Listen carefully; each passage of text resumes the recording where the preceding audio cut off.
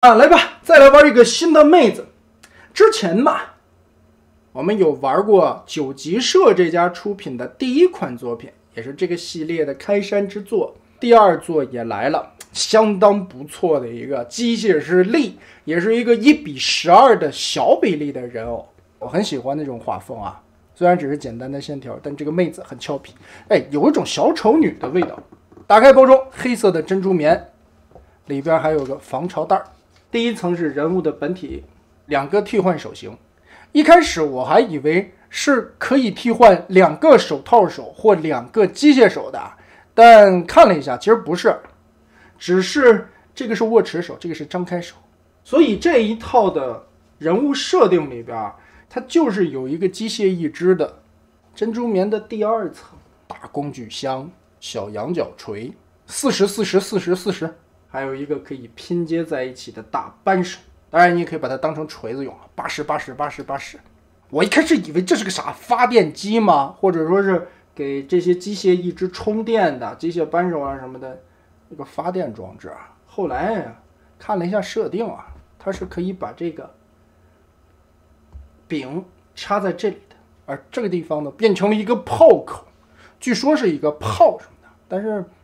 并不太喜欢这个造型。我试了一下能不能把这个东西连接上去啊，可以插上，但是插的并不稳固。作为一个强化扳手的话，效果可能会更好一点吧，对吧？这样会更粗壮更帅，但这个地方插的不是这么设计的。造型上来说，这张面雕会让我某些恍惚的想起哪个女明星的样子。丸子头做的很可爱，因为是1:12的人偶，所以这些发丝做的就比较粗了一些，而且头顶这里明显的能看到一个合模的线。但这一回的妆容非常的漂亮，涂装上面也是比较赛博朋克的一种感觉，面纹上面有2个小三角，眼睛、眼妆和脸颊的位置其实有一个扫过去的黄色处理，衣物做的相当的不错。不要简单的看起来它只是一身工作服啊，橘黄色的底子，但实际呢，仔细看橘黄色上面的这些油污都是专门做旧涂上去的。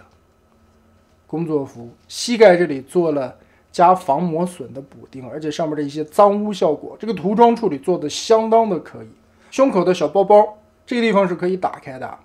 里边有填充棉，然后前方这里等于是系了个围裙，这是额外的一件衣服啊。这上面有很多的口袋，我们可以把这些小工具什么的塞进去，羊角锤挂在这儿吧，对吧？当然有其他的一些1:12的小工具也可以给它装在这些兜里，改锥扳手了，这些东西都还可以。这些兜的用途也是比较多的。这里就要说一下了，其实在第2层的配件夹层里啊，珍珠棉这个地方还有一个凹洞，但是不要以为这里是缺了零件的，我看了很多人这个地方都没有这个零件，可能是开洞开错了吧。然后呢，可能因为补光的效果吧，拍出来并没有看到很清晰的脏污感，但实际呢，如果你用肉眼看的话，你会觉得这身衣服的脏的程度很明显。然后这个机械义肢也是能感觉到它是从胳膊肘的位置连接下去的，像这里应该，如果我猜测一下它的设定啊，这个机械师力呢，可能是在年轻的时候或者在学徒的时代吧，不小心把自己的这小臂的部分啊，这只手给毁掉了。然后呢，老师傅或者说后边的一些公司了什么的，给他开发了一个新的义肢装上去了，让他可以举起来更重的武器或者更重的工具。手这里的这个机械造型啊，看似是个可动手，其实不是，它只是一个大胶的软胶的材质，但刻画了一些关节的细节和涂装的点缀。毕竟是1:12的人偶啊，它给我的感觉就是这家能把1:12的人偶做出来1:6的质感，甚至上边的一些装钉线，还有这个上边的圈，这些圈都是金属件钉上去的。然后整体连接的腰部后边连下来腿部这里的一个安全绑带，也可以透过这里穿过去。工装裤的大兜，这些地方都是可以真实物料打开的。还有就是让我感觉这身衣物做的最漂亮的地方，这双鞋子相当的帅气，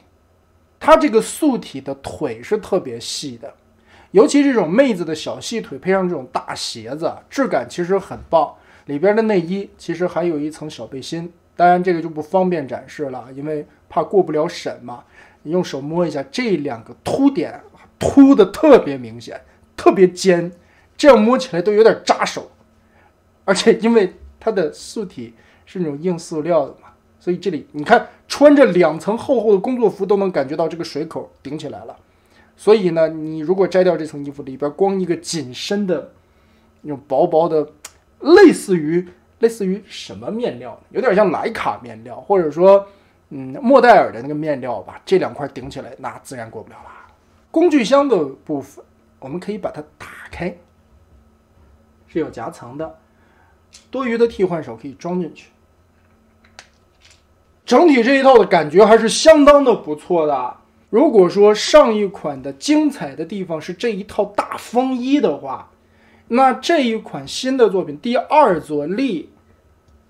给我的感觉身上各处其实都挺精彩，只不过它精彩的没有那么亮，没有那么突出，但平均的数值会很高。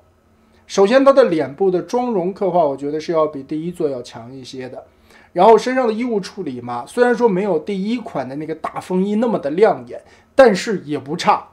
再加上丰富的配件、武器的细节，而且我很喜欢的这双靴子做出来的一个整体的效果都是相当精彩的。但不好的地方呢也有，说缺点首先这一套素体的关节可动范围都还不错，而且这个撑的程度呢，就算举起来这么大的一个实心扳手也是没有问题的，撑得很稳。但手腕这个地方，首先作为一个机械义肢，这里露出一个肉色的连接关节作为一个肉色处理，我觉得有点太突兀了，不协调，很违和。再一个，因为是1:12的人偶这种手腕的连接关节即使换了那种很有韧性的料子，但因为有一半的连接装，这个地方非常的柔韧，很细，所以你在替换手型的时候建议泡完热水再插拔。第3个不足的地方，因为这个衣物的造型这个腿部的前踢这里会干涉到，再加上后边的这个安全绑带有一点拴着，所以这一款腿部在往前踢的时候可动的范围有一点小。腰部这里其实是有2段球形关节的，但腰部这里绑了2层这样的扣带，这个扣带是可以打开的，你也可以把衣服脱下来。当然怎么去穿着的话看个人的喜好吧，因为是直播的关系，这里就不方便展示脱下来以后的效果了。非常有水平的一个厂商，在1:12的人偶界能把这个小东西做到很精益求精的感觉，很有味道，也很有质感。9级社的这一套整体的系列会和静谧犬的东西有很多相似的地方，或者是元素相通的地方吧。包括第1款的莲和双子，艾巴的双子会有一种姐姐团带着妹妹一起去打野的那种味道吧。新的机械师的这款力，我觉得又和魔女的一些元素第4弹有一些相似，包括她身上的一些安全绑带和魔女身上的这些绑带的细节，包括头发的一些味道了，也很接近。而后续呢，当然艾巴也要推出女仆，9级社后续也有女仆，所以我对于这2套产品来说，我可以把它列为一个系列。就是我之前也跟大家探讨过，玩冰人的话就相当于玩变形金刚，后边摆一排30，前边摆一排小号手，